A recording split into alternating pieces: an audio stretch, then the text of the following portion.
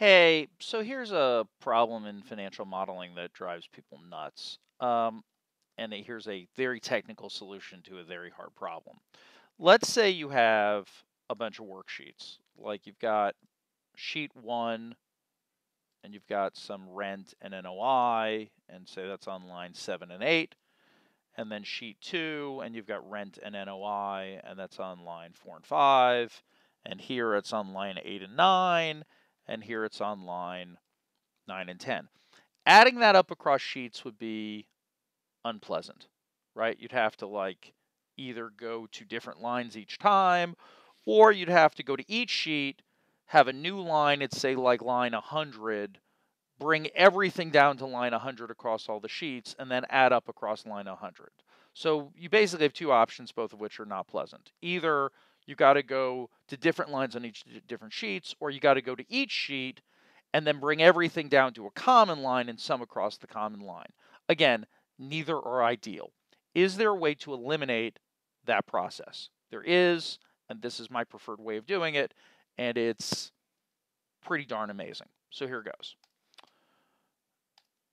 On this top level, I made a place where I write down the names of the sheets. Sheet 2, Sheet 3, Sheet 4, Sheet 5, and you'll note there are a couple sheets called 0. The 0 sheet has nothing in them. I called it 0 because I thought that's a good name for a sheet with nothing in it, but you could call it empty if that makes you happy. Then I went to Name Manager, and I created a named range called Sheets, which is linked to B6 to B11. In other words, whatever names of the sheets are here go into the named range called Sheets. Okay, cool. And I realize people use Name Manager for all kinds of things, but this is one way to use Name Manager. Then there are two ways of doing this. There's the old way and the new way. The old way involved using sum products and SUMIFs, which basically just makes me want to hit myself in the head. I'm not doing it the old way. And if you're using any version of Excel 2020 or later, basically if you've updated Excel within the last 3 years, you could ignore what you're currently seeing. The new way of doing it, the better way of doing it, is with a SUMIF.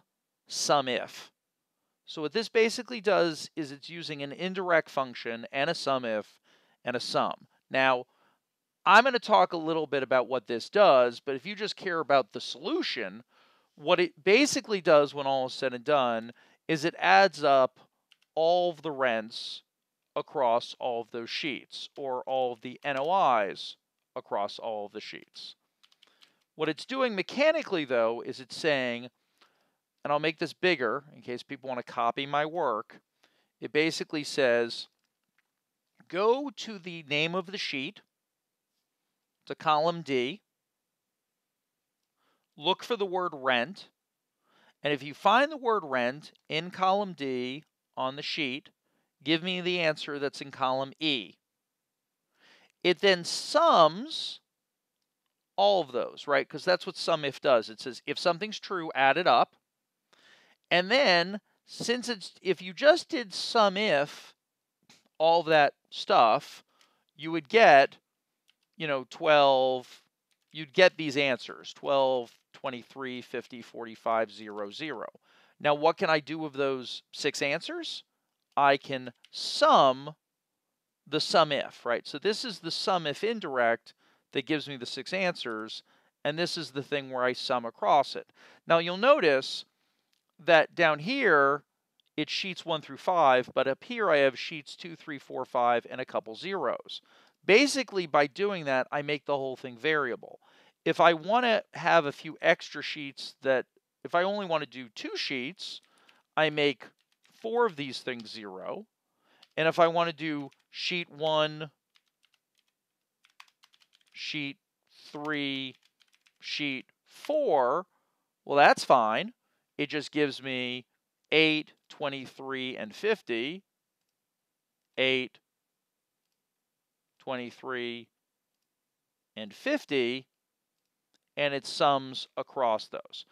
The secret to making this work is, if you might be possibly adding up 5 sheets, have 6 possible entries, right? And then just add a 0 for the 6th one, or add extra zeros if you have extra sheets that you don't want to be adding up. But that is a SUMIF indirect. I realize for some of you, this is way above your pay grade. For others, this has just solved an incredible amount of pain.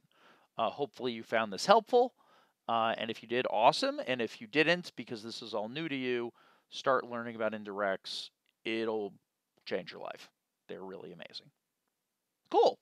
Again, trying to just vary it up between the not technical and the super technical.